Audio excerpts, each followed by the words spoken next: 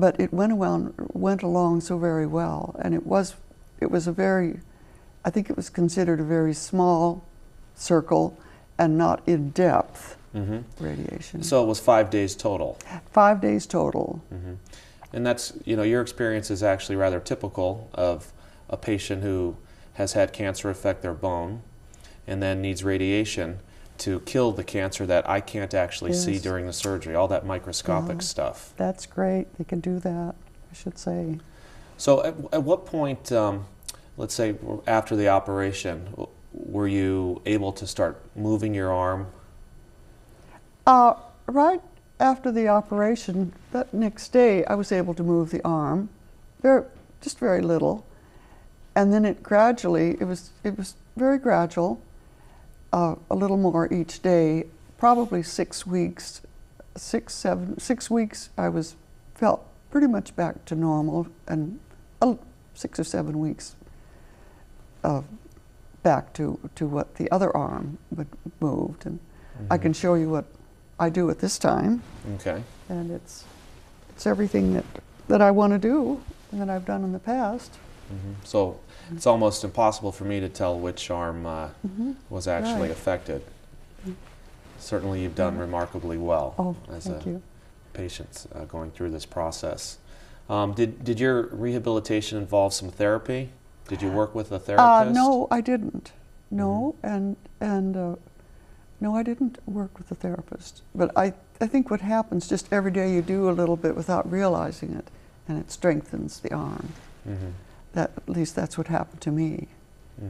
And now you're about 7 to 8 weeks out from surgery. Correct. Can you tell us just a little bit about what makes Helen Helen and how you have such a positive spirit about you? Oh, thank you. I think it's mainly, much of it comes from my family, 4 brothers and 2 sisters and parents, and I think we were teased at home if someone complained too much, or I don't know, they came through with a positive attitude. My faith, my friends, my family,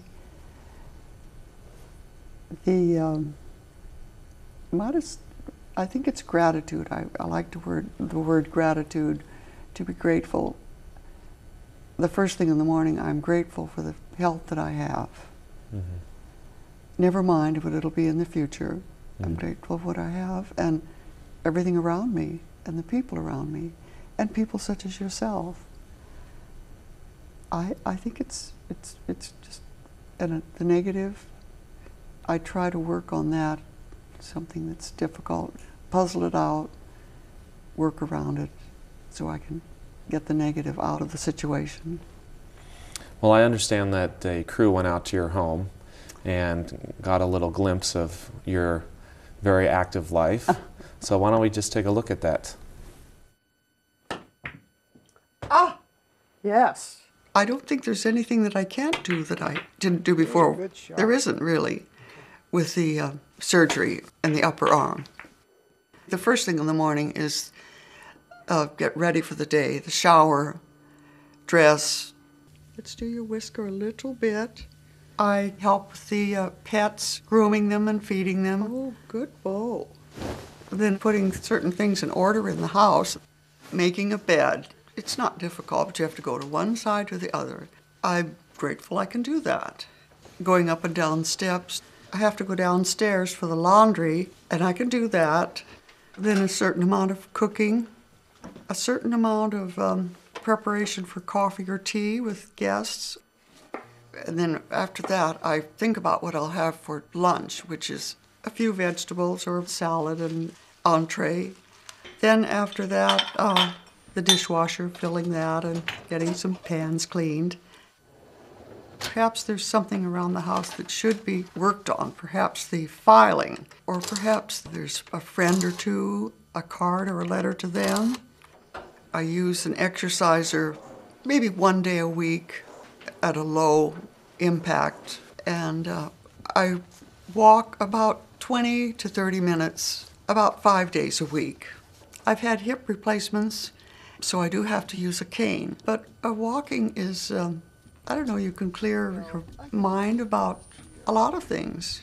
You can make up your mind not to dwell on something you shouldn't be dwelling on. All of these things that I do that we take very much for granted, I'm glad I can do them because it feels better to be grateful, just to be thankful. Good shot. Yay, I did it. Well, I hope to make it out to your house someday so that we can play pool together. Right, I'd like to see your left hand. Good. I'd like you to share with us any thoughts you might have on what has made you do so remarkably well. A part of it is, I think I've been told by my family, I've taken pretty good care of myself through the years, my health and exercise and trying to eat these right things. Mm-hmm. As I say, there's so much to be grateful for, and my faith, once again. And certainly, you know, you, like any other cancer patient, have had your moments of anxiety and fear. Yes. Can you just tell us a little bit about that and how you've, you know, dealt with those feelings? Oh, yes.